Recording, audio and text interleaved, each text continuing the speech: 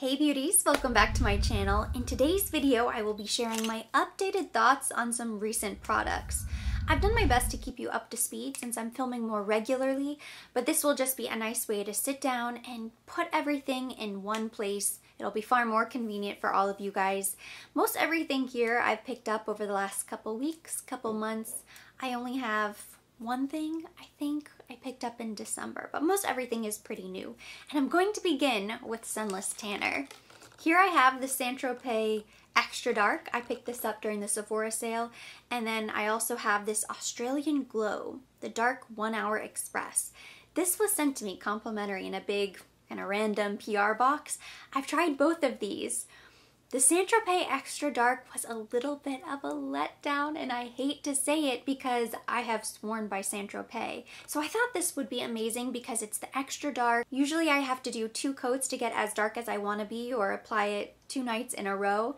And I thought this would maybe consolidate to just 1 night. It goes on so strange. The mousse, I'm afraid to even pump it out on my hand, but it looks just army green. It's really thick and opaque and almost like a creamier foam. Definitely the strangest sunless tanner I've ever applied. It just looked really funny. I didn't know what to expect. I was kind of nervous, excited, like, ooh, this is gonna make me so dark. I pictured it going horribly wrong because I thought I was gonna wake up the next morning and be way too dark. But I wasn't. I rinsed it off, took my shower in the morning, and I felt like I wasn't any darker than the original Express mousse.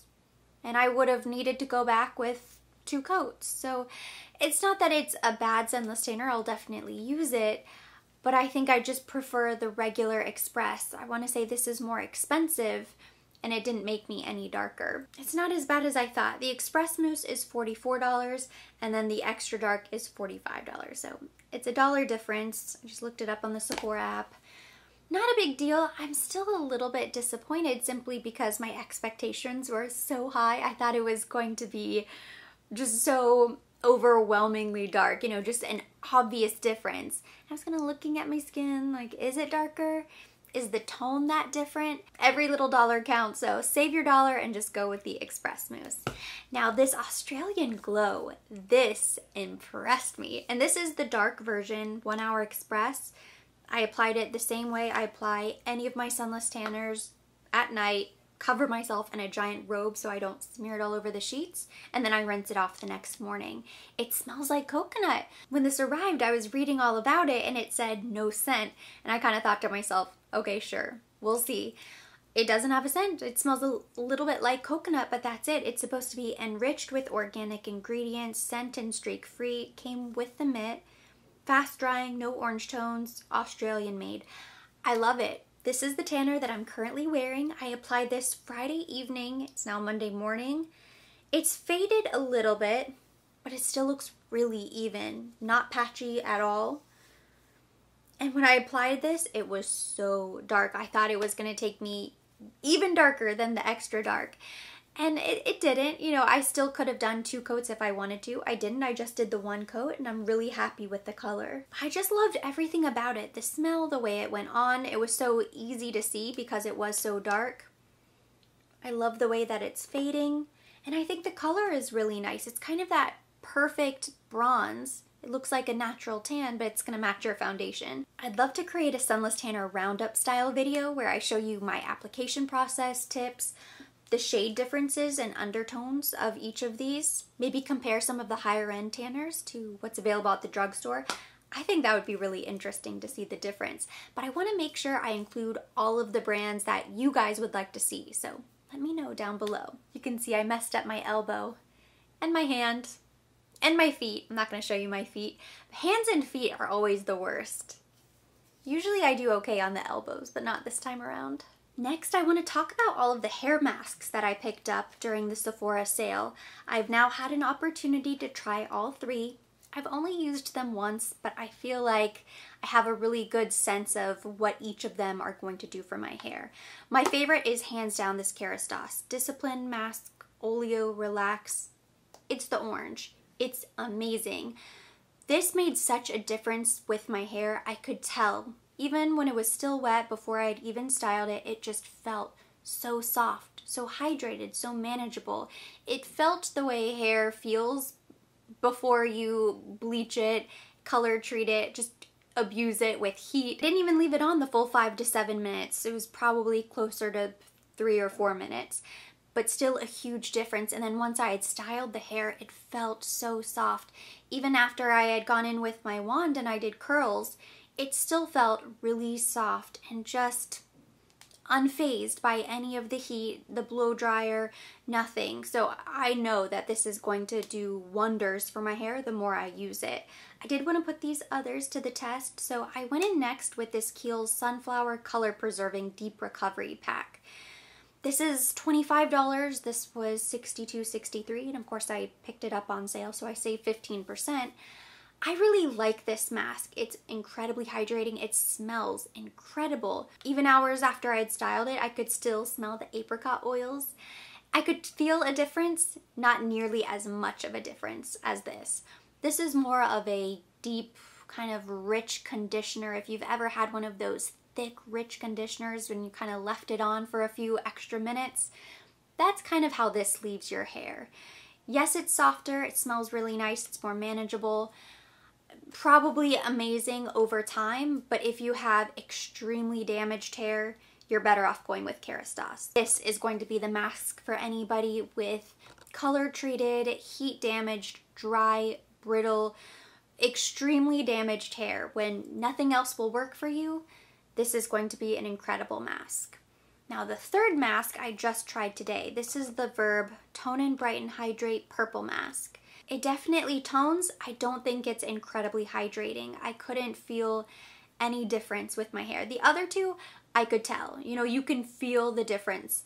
With this, I could tell the color. You know, I could visually see that the purple had done its thing. I just feel like I need to make sure that I go in with something incredibly hydrating the next time around. I do think this is going to be a great product for anybody who doesn't use a purple shampoo or purple conditioner. If you just want to use your regular shampoo condition, you just want a little toning with your mask, this would probably be fine for you. It's just not going to give you, extreme repair.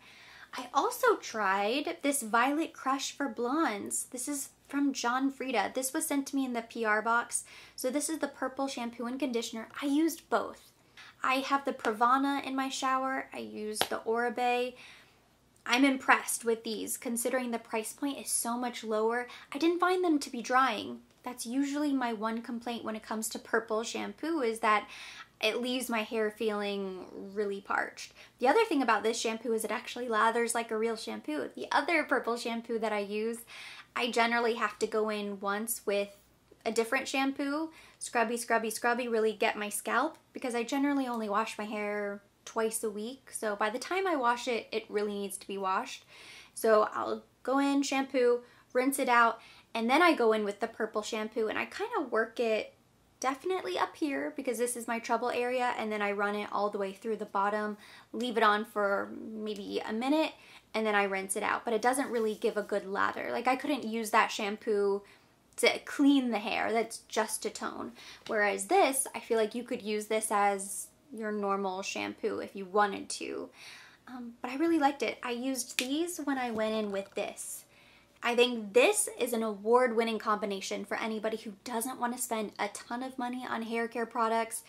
Now, if you're color treating your hair, you're probably spending hundreds of dollars at the salon, and depending on how often you have to go, that definitely adds up. So if you're going to spend hundreds of dollars at the salon, you want to make sure that you invest in good products to use at home. But if you don't want to spend, $60 on a hair mask, that is pretty pricey, you could get this for $25, and I think these are probably less than $10 each, I would imagine. It's a more affordable option. It's really easy to get your hands on. I think they carry John Frieda just about everywhere. I think you can get this at the convenience store, but you can definitely get it at the grocery store, Target, places like that. I always see these. And then this could be your intense hydration if you really need both. Most people do. The rest is all makeup, and I just separated everything into two piles, so I have the Still Love It and the Somewhat Disappointed. Let's talk about the biggest surprise that I've had recently. This is the Circle Delete Concealer from Jane Iredale. This was sent to me with a couple other things. I'd never tried the brand before. And when it comes to concealer, I just am very skeptical. I have low expectations of every concealer. I did not think that I was going to like it, let alone love it. It doesn't crease at all and it looks so natural under the eye. It has more of a medium coverage, but it also has kind of a creamy finish. So it's not really drying, it's not crepey, it's not going to accentuate fine lines. I thought it was a fluke the first time I tried it because it didn't settle and it looked really pretty. And I thought, okay, nice.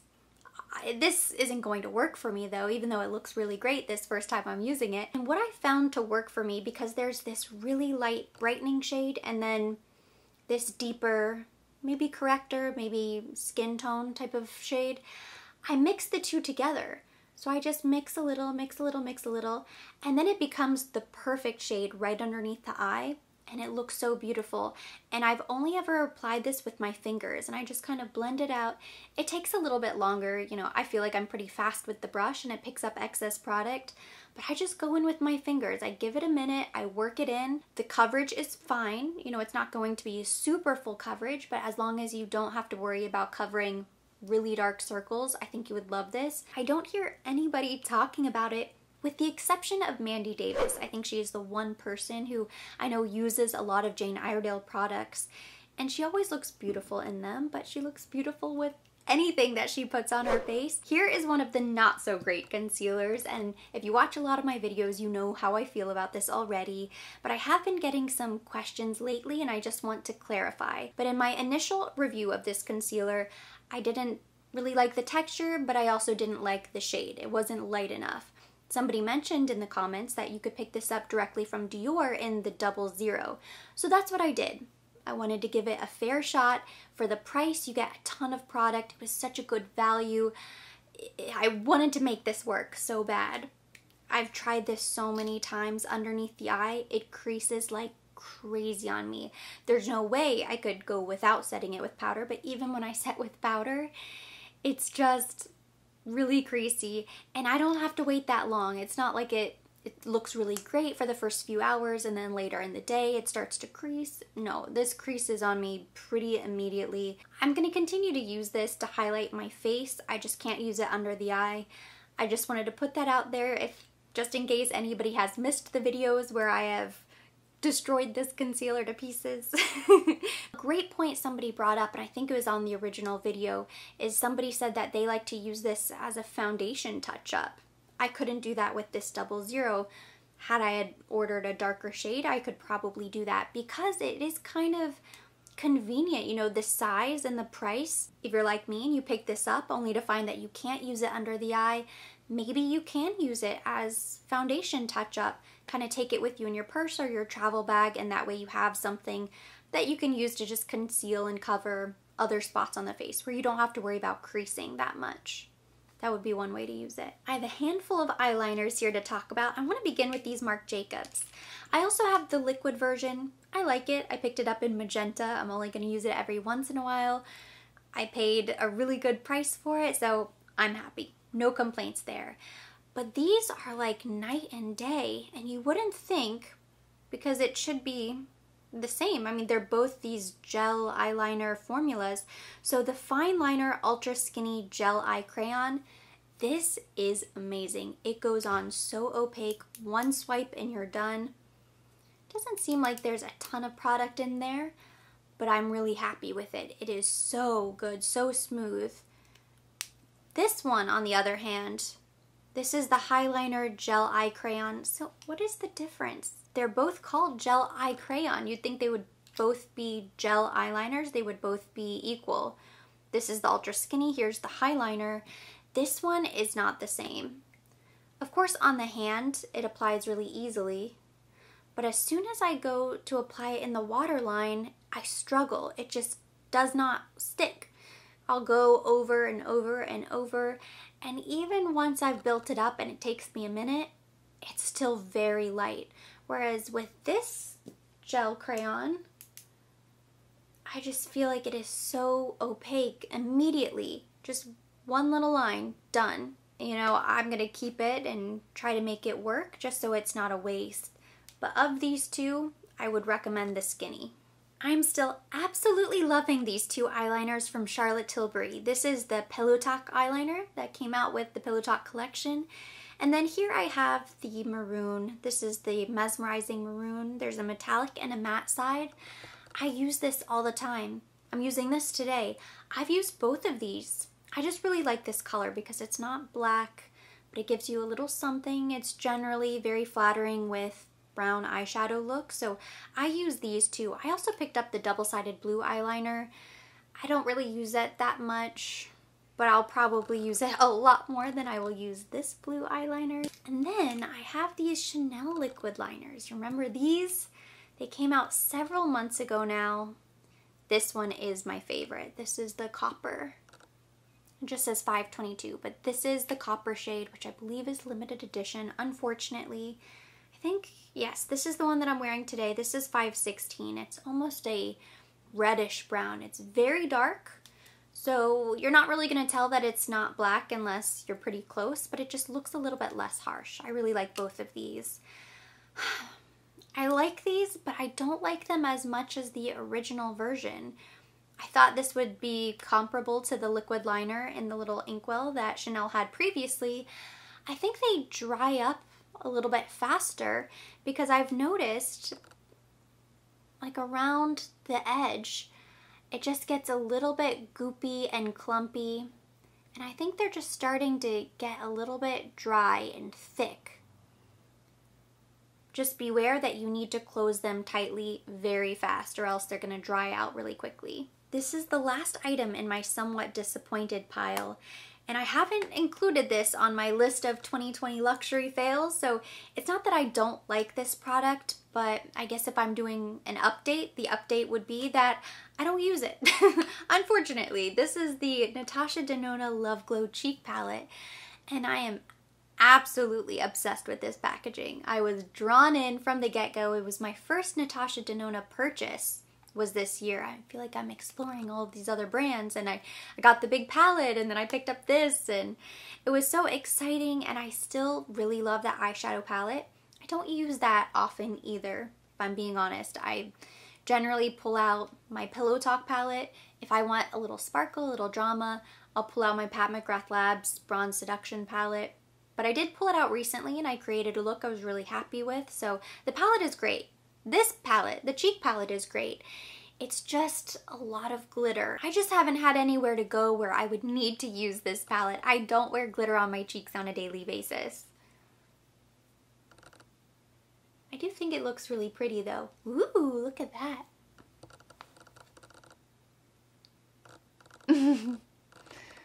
It's a look, that's for sure. It's not going to be a daily hanging around the house quarantine look. Now I need to even out my cheeks. I'm hoping that I will use it, but for now this is one of those purchases that falls under the why did I buy that again category. And it's so pretty too. But why did I buy that again? I'm still not quite sure. Although I do really like this glitter effect. Ooh. Florida is starting to open up again. Not just Florida, South Florida, which we were on pause for the longest time, but a lot of businesses opened today. And then I think I got a couple emails from the local malls that they're going to be opening later this month. So slowly but surely things are kind of getting back to normal. Let me know down in the comment section if things are starting to open up by you or if you're still in full-blown lockdown. I dream of a day when I have somewhere to go that inspires me to throw glitter all over my face. The lip combination that I'm wearing today is this Sarah Happ lip primer with this Hermes lipstick, the beige Taledect, and then the Natasha Denona lip gloss. I love this little trio, and it gives me an opportunity to talk about all of these products, so I'm really happy with this lip gloss. It's so funny because when I did that Natasha Denona review, I kind of laughed to myself when I applied this, and I thought, ooh, this is terrible. I'm going to return it. And you know what I've gotten the most use out of? the lip gloss. It's really pretty. I just like to throw it on top of something else. That was the mistake I made. But on top of a lipstick, it looks really pretty. These Hermes lipsticks, I'm so happy I got my hands on these. And every once in a while, I sort of check to see if they're available again because I'd like to maybe pick up a different color. I got this one and then I picked up a red, which I probably won't wear until maybe summer date night. I mean, that's really the only time that I will wear red anytime soon. But I'm living in these beigey, coral, peachy tones. So I love this, and they're sold out everywhere. I see them come back every once in a while, but it's generally 1 or 2 shades and then they immediately disappear. So I cannot wait until they either come out with more shades, expand their beauty range. I know they were supposed to launch a bunch of other beauty products. I have my eyes on Hermes. I'm excited about what they come out with because there was just so much detail with these lipsticks. I love the color, I love the creaminess. They remind me a lot of the Tom Ford in that they just kind of hug your lip and it feels really nourishing. They were so expensive, but I do not regret a single penny. And then this Sarah Hap lip primer. I really like this, but the trick is you can only use a very small amount. And I would recommend almost exfoliating your lips beforehand, then go on with a tiny bit of the lip primer, especially if you're wearing a light shade. Because if you apply too much, then you can almost see it underneath the lipstick. You want to make sure that your lips are as smooth as possible, and then you go in with the lip primer. But I really like it. It just coats your lips so that the lipstick has something to grab onto. It reminds me a lot of this.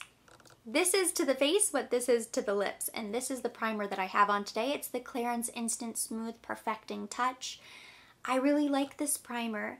I only apply it kind of around the pores. I think I applied a little bit in the T-zone, and I know I did not include this in my primer video.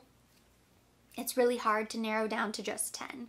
So that is my top 10. If I could expand and make it a top 15, this would probably have made it into the top 15. If you struggle with pores and you need a lot of blurring or something that's going to fill in, you know, those little cracks, crevices, little areas on the face, this is an awesome primer for that. The last 2 things I have here to talk about came from the Chanel Spring Collection, and I wanted to mention them because I've been wearing them again and I just truly love them. They're still available. I have on the Warm Memories eyeshadow palette and this Rising Sun Ombre Premier Lac.